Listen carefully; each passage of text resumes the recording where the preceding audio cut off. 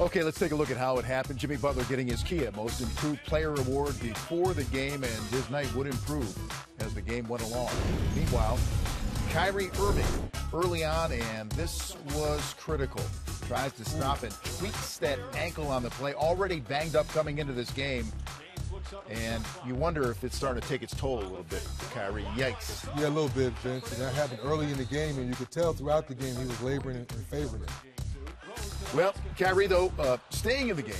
And here are the Cavs in transition. LeBron, mid-floor, out to Kyrie. Left alone, boom, knocks down that three-pointer.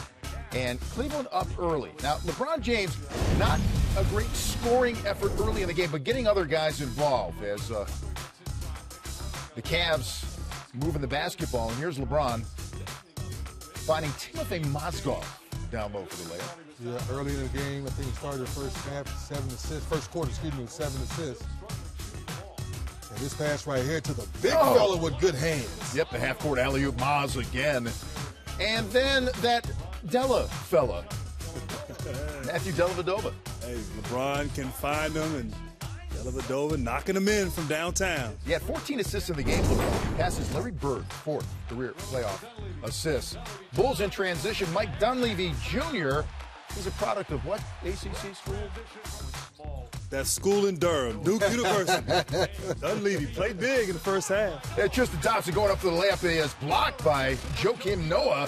One of 3 blocks in the game for Noah. Not a big scoring night again, but doing things like this. Yeah, he brought the intangibles tonight, defense, and that was a big-time block at the rim. Cleveland led by 2 with the break. LeBron driving baseline, throws it down, but that was not enough. He had words for Joakim Noah, and he was teed up by Tony Brothers. LeBron, you're too good. Just dunk on him and get down the court because you're going to dunk on him again. You're used to doing this to guys. Double technical. Tony Brothers trying to keep order out there. And there you have it. So getting a little nasty on the floor off the turnover, LeBron James. Another pass to Mozgov. 61-57. Cleveland in front. And this was another critical injury in the game. Pau Gasol working in the paint, but he comes down and grabs the left hamstring. You saw him do it right there. Left the game, did not return. For him in this game, only 6 points in nearly 22 minutes.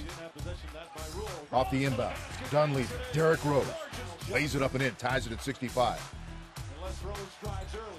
And then Kirk Heinrich quickly swinging to Mike Dunleavy, who hits. Smart man by Heinrich. You had the hot hand, you had to keep finding him. Chicago is up by a point, 4th quarter, and it's Derrick Rose time.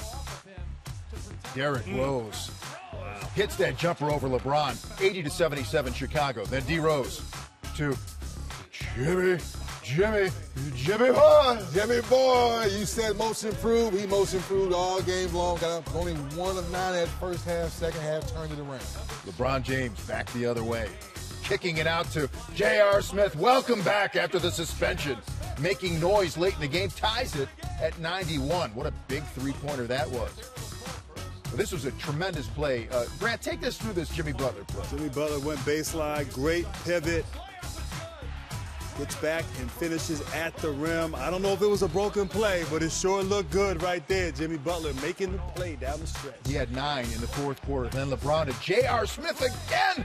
Down 3. Hits another 3. It was 3 for 3 from three-point land in the 4th quarter. 14 in the game. That ties it at 96, but it came down to this. 3 seconds left.